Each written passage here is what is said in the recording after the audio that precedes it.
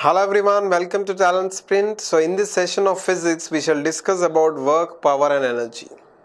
Okay, so let's get started with this session. So what do you mean by work, power and energy? So first, what is work? So work we have already discussed in physical quantities, right? So work is a scalar quantity we have seen. So first, what is work? Work means it is doing a physical or mental activity, right? Suppose I am moving a block from one place to another,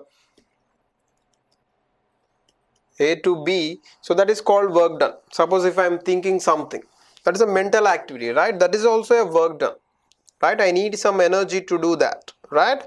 So both physical and mental activity comes under work, right? So but in mechanics it is usually associated with movement only. The physical movement is nothing but work done in mechanics of physics. So work is said to be done when force produces a motion and it is measured by the product of force into distance. Suppose I am applying a force of 10 newtons. Now the distance from A to B is 10 meters. So now the object has moved from A to B of 10 meters. So what is the work done here? 10 into 10 is nothing but 100 Newton meter, that is joules. 1 Newton meter is equals to joules. So what is the unit of work done? It is joules, and it is a scalar quantity, right? It doesn't has any direction, right? So work done is nothing but it's doing which a force causes any movement, right? So moving on, so as example I've told you 10 is 10 Newton into 2 meters, which will be 20 Newton meters or 20 joules is the work done here from moving an object to A to B, right? So next, what do you mean by power? So power is nothing but rate of doing work. That means I am comparing with time now. Earlier in work, I don't have any time. In how much time I am moving that object. Earlier, I am moving an object from A to B here. So you can see this diagram, right? So 10 Newton I have applied and it has moved from A to B of 2 meters. And how much time I did not mention.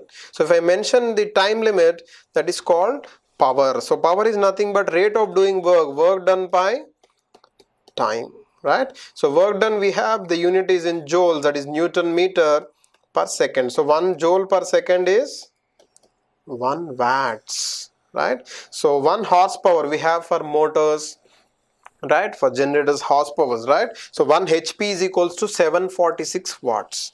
Suppose an example, a strong boy can climb a hill than a weak boy. Why?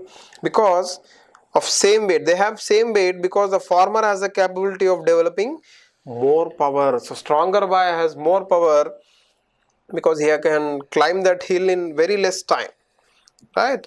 And the weak boy cannot climb that hill in very less time. He will take more times. Clear with this? So this is about power. Moving on to energy. So we have seen work done, power, now energy. So capacity to do a work is energy, right? It is a scalar and has no unit. Again the unit is same. So work done and energy has same units. Remember this, they have the same units, joule or 1 Newton meter. Clear with this? So there are two forms of mechanical energy. What are those? Potential energy and kinetic energy. Hope you have studied at school days these two.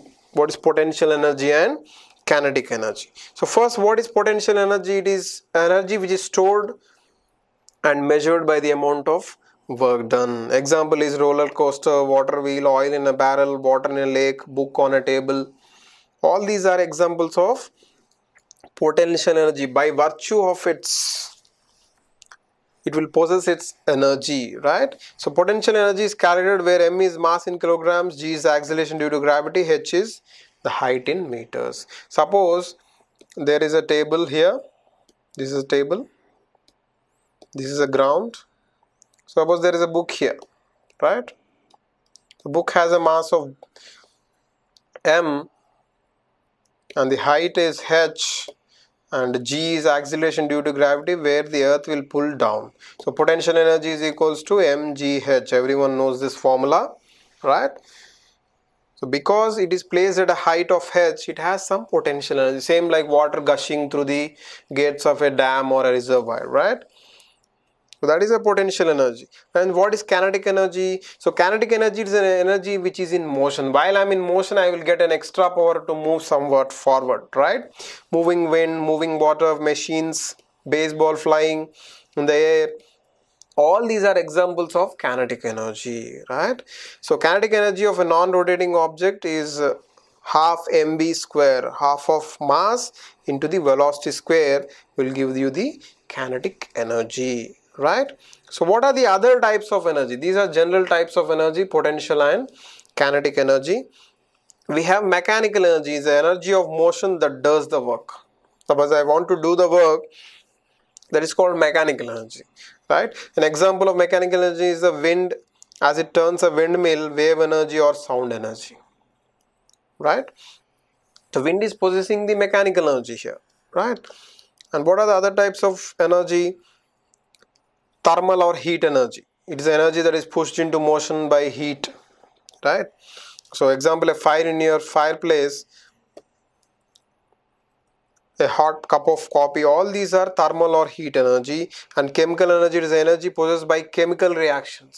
Suppose there are like nuclear reactor, there is a chemical reaction going there, right? It will generate power, right?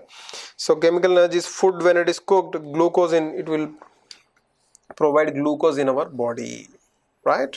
So these are some of the other types of energy. Apart from potential, kinetic, we have these other types of energy, right? Some more other types of energy. We have electrical energy, when electricity creates motion, light or heat. Example of electrical energy is electrical coils on your stove. It will provide us the fire, right? So here electrical energy is converted into heat energy. Gravitational energy, because of the gravitation fields possessed by any body, right? So water flowing down a waterfall, roller coaster, reservoir, because of gravity the river will move from the higher altitude towards the lower altitude. Okay, remember this. Moving on to conservation of energy. What do you mean by conservation of energy? So the amount of energy remains constant and it is neither created nor destroyed. Suppose I am converting electrical energy to heat energy.